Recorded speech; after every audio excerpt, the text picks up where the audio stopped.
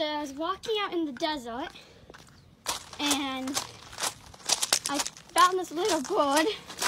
It couldn't fly. So I put it in here. Where'd you go? This tiny little bird. Let me get him out.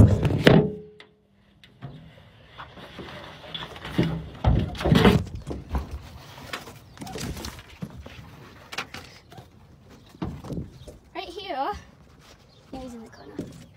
No, stay, it's okay.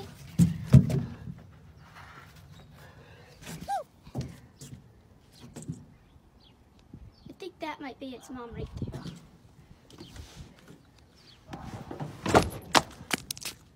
Sorry, little bird. You can't fly. I can't let you go. I think that could be its mom. Right there. But got him in my hand. It's the wrong way to hold him, so I gotta put him up here where he can't run that far. Okay, I picked him up better. So I think that's his mom. Right there on the fence. But I don't know. And I looked everywhere for a nest to put this little guy in. Let me go in time-lapse mode. I might have found it. Right up there maybe.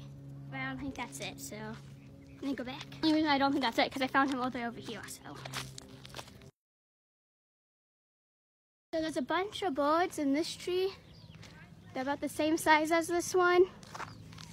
And I think they're learning to fly because there's two ginormous nests up there. I think they belong to crows. But these tiny birds look just like this one right here. And they're trying to learn how to fly. But they're all different, so I don't know. I think this could be a fledgling because it like kind of flies. Or fledgling, or I don't know, something like that because it can kind of flap but can't fly. But that's all. So I'll let you guys know if I find its home. Couldn't find his home. I think I'm gonna wait till my mom comes home to take him to a doctor or something because I think he has a fractured wing. So back in the truck you go. Bye-bye. So we figured out that it's an Inca dove. It's already full grown, so I'm pretty sure it's got a fractured wing or something. What are you going back there for?